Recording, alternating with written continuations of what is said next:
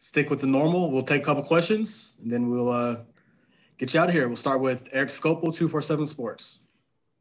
Kelly, I wonder if this 8-day kind of an extended break here was needed after the Arizona game and kind of a rough couple of weeks, and what you guys were able to accomplish during that time.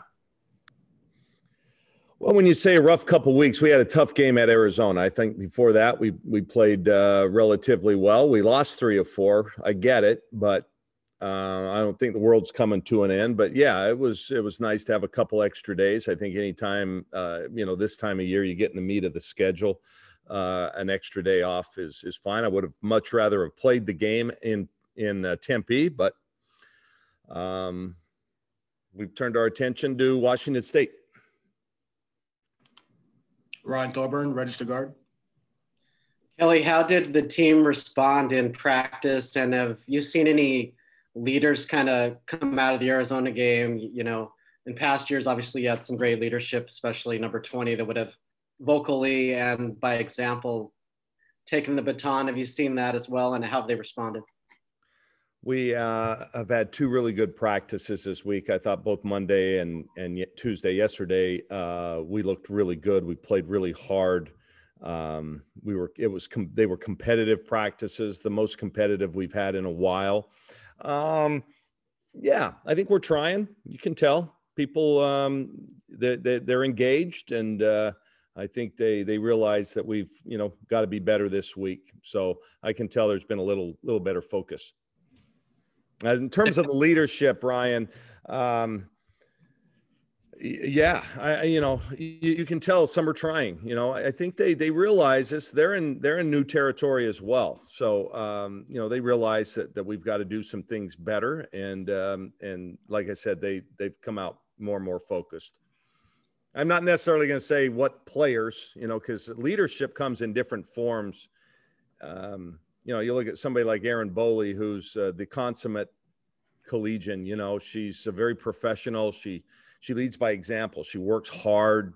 She's always prepared every day, has a good attitude, but you need leadership in different forms from different people, and it's manifested as such. So we're still work in progress in that regard. James Krepke of the Oregonian. Kelly, after the Arizona game, you mentioned looking into tightening the rotations a little bit, not asking you to give away every which person and whatnot, but has that started in practice in terms of who might get more time and who might get a little bit less time and what that's starting to look like? Well, I don't know about more or less time, but we've certainly put a certain unit together a little bit more this week. We've basically divided up our lineup most days in practice, pretty much the whole year. We've basically set on a group that we hope will really work for us, and then I think we'll just play it by ear for the rest of the game. But I don't know if you're going to see the same kind of revolving door. But again, that remains to be seen. It's still fluid in practice. I think we still have a lot of players that are vying for that time and competing. Back to Eric. Just an update on Sedona, and I know last game it seems like she was limited in terms of the number of minutes she could play. Is that opening up a little bit, or kind of what's the progress been there? Yeah, I was glad she got to play a little bit last week just to get her feet wet, and I thought she did a pretty good job. You can tell she's a little rusty. Has had a nice week of practice. She's still limited to some degree in what she can do during practice. But she should be ready to go for this week. I think she's really excited too, and I think she's been pain-free for the most part. Max Torres, scooped up. Yeah, Kelly, just talking about how last week was so, kind of away from your guys' identity. When you kind of tackle the task of regaining that identity, what are some of the things you're looking for from your team? We can't turn the ball over as much. We can't deal with pressure in that way. We've got to be a little bit more patient offensively. I thought we took some really early shots. The one good thing that came out of that, you guys, we gave up 57 points. That's really a nice job to a team like that on the road. They had 20 in the first quarter, so to allow 37 points over the last 3 quarters really getting it done. If you would have told me that we would have held them to 57, I would have said, well, we got a double-digit win. And obviously that wasn't the case. So, so there were some things to build on from that. It wasn't all bad down in the desert, but yeah, it was just, one of those games. I think we talked about it earlier. We knew that we were going to have some highs and lows, be a kind of a roller coaster at times.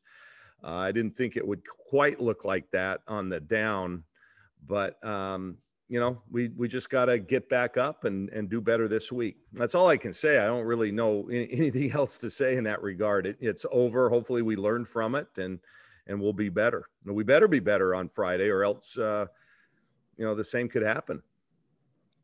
Back to Ryan. Kelly, you alluded to it a week or so ago, but your win at Washington State turned out to be a big one considering how feisty they are. Now, I know they're coming off back-to-back losses, but both in overtime to good teams. Yeah. What's it going to take to sweep them, and why are they so good this year? Well, they're good because they know who they are. I think their roles have been defined, and then they have two really great players, superstars. The two sisters are excellent, and their inside game is coming as well. They just have a bunch of kids that really know how to play. They don't make a ton of mistakes. They get good shots each and every time down. They have the ball in the right people's hands. They're a good team. They really are. And they defend well. They scout well. You can tell their kids stick to the scout. So we're going to have to be really good. Yeah, that game, that win up there has proven to be, a good win for us. I still see we're like fourth in the net. So, I think that kind of a road win always benefits you. But, yeah, we're going to have to be equally as good this time, if not better. Back to James. Looking beyond even just Friday, Kelly, obviously Washington has postponed their game with OSU, but I realize contact tracing and timing could impact things. So beyond just, it could be another short week of one game, or you certainly hope it's two.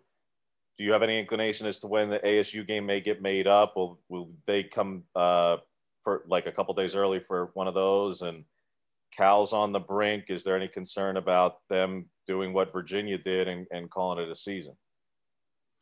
Well, there's always a concern, because this thing, you just don't know from day to day what's going to happen next. I'm hopeful that we will play on Sunday. I hope we don't have just one game.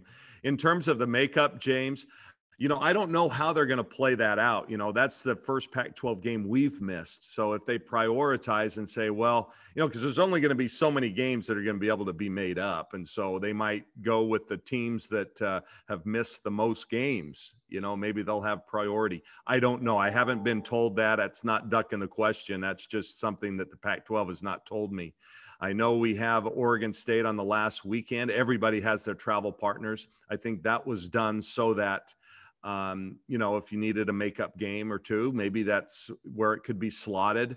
We always have that extra week between the conference tournament and the NCAA tournament. I think there's been talk that time could also be used for makeup.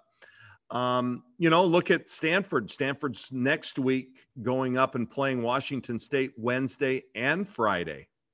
So that's potential. I think it's still up in the air, big guy. I don't know. But where are you at? That looks like some man cave.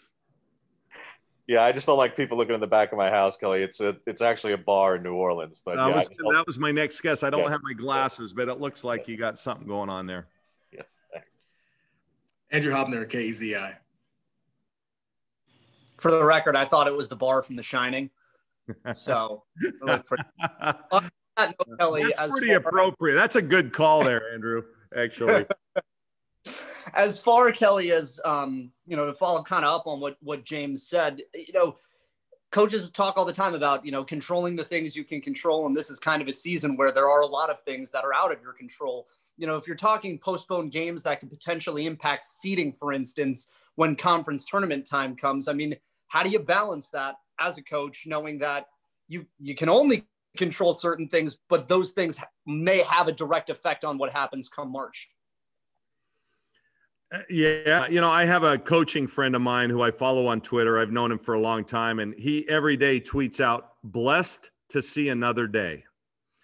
And I always kid him. I say, well, that's really setting a pretty low bar, like I'm alive again another day, but that's really kind of what you have to, you have to have that approach. We're just fortunate each and every day, Andrew, to be able to play. We don't, not knowing what tomorrow will bring. Listen, tomorrow will be, or not tomorrow, Friday will be our 13th game. That's the minimum number that you have to play to be NCAA tournament eligible. So it's an important game. We just want to get at least one more in case the worst happens. But I don't know if that answers your question or not. I went on a tangent there, but I really am proud of my team, man. I am. What they're going through, and all student athletes, is unlike anything obviously we've ever seen, and it's really hard on them. But I've been so happy that they've had really good attitudes about this whole thing. We were all disappointed when the ASU game was canceled because we played on a Thursday. A, we wanted to get that taste out of our mouth, and B, we had an extra day to spend in the sun in the desert. So, that was a little disappointing, but it's good to be back home. I'm excited to get out and play again on Friday, and this is a good opponent. It'll test us. I'm confident that we're going to play well. I really am. Back to Eric. Coach, I know you recruit internationally. How familiar were you with Charlize in particular, and the fact that she's come out and she's averaging 20 a game? I mean, and on a good team. Did you know much about her? I saw her in Belarus. I went that summer. We were chasing some of the American kids. We were recruiting them, and we're in deep with some of them. And I did watch them play a couple of times, and she was very impressive. At that time, she would have been part of this freshman class. We were in pretty deep with this crew already. I didn't see the need to, maybe get involved there. And she has proven to be everything that I saw and more. I don't think anybody saw this coming. And good on her. I mean, she reminds me of Sabrina in a lot of ways, Eric. She doesn't get sped up. She's strong and knows how to play the game. Sabrina never wowed anybody with her athleticism necessarily, even though she was a very good athlete, because athleticism to me is body control, strength, IQ. I think all that plays into it. And she is, she's very similar in that way. Yeah, she's quite a player. Back to Max. Kelly, Sabally's, definitely been one of the biggest bright spots of the team this season and in this recent stretch. What have you seen from her to play this well, and how have you been addressing, protecting the inside with Sedona kind of being up and down as she eases back in? I'm sorry. It bugged out. What player? Sabally. Oh, Satu or Nyara. Yeah, Nyara's been great.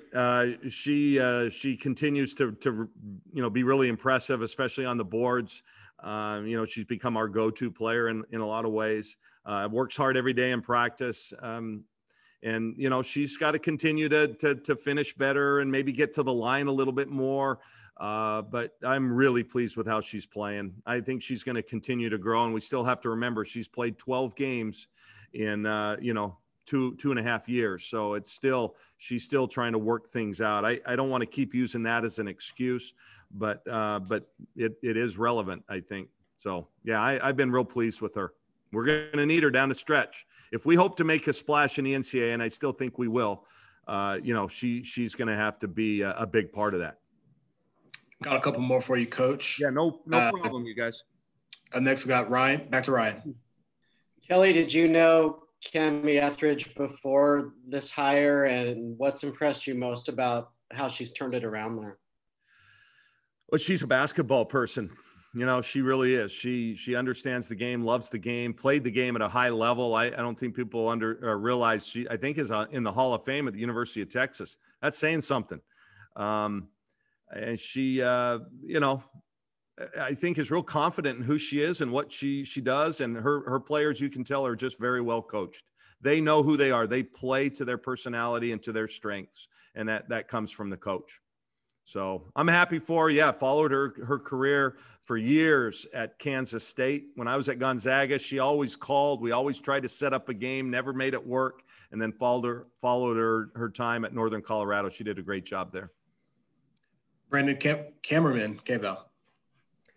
Hey, Kelly, we asked you before the season leading up to it what you expected to be playing with no fans. Now that you're 12 games in, is there anything that sort of surprised you, or do you feel like your players are mostly able to focus and it doesn't have an impact on the way they play and their attitudes?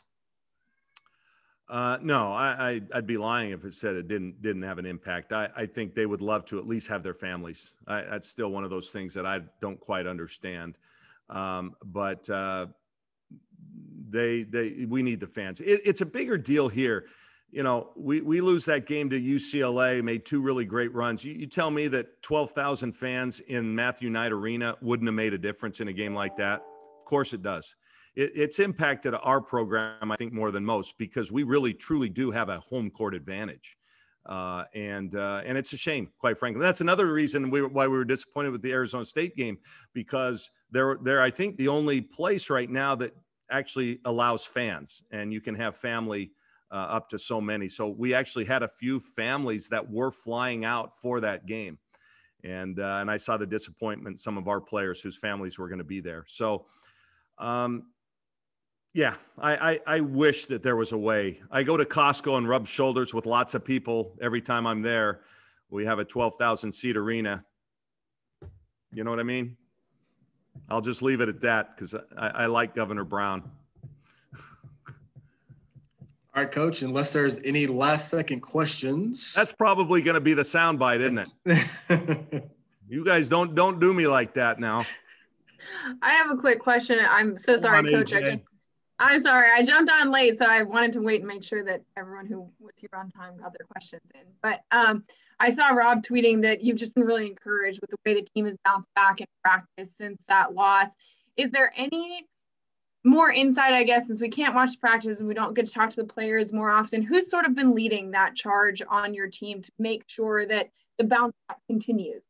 Some of the returners, quite frankly. I think Erin Boley's really tried to step up. I think Taylor Chavez as well. That's where it's got to come from. They're the ones that understand the culture. They've never been in this position before since they've been here. And so, they're trying to deal with something that's new to them and in roles that are new to them. So, but I've seen it. They're trying. We're trying. I mean, we're not excited with where we've been. We've taken a hit. I'm not going to lie to you. It happens. Stanford is going to discover that. I'm sure they've already discovered it this week. You take a hit, and it kind of rocks you for a second, and then you've got to regroup and fight your way through it. It's just human nature. And like I said, this is something that's very new to really everybody involved in our program right now, outside of the coaching staff who, our first couple of years, we had some ups and downs. So anyway, we'll see on Friday, man. We'll see. Win, lose, or draw. Hopefully we just look better, play harder, play with some more passion. Thank you. All right, Coach. I think that's it. Okay. See you guys. Thank you. Thanks, Coach.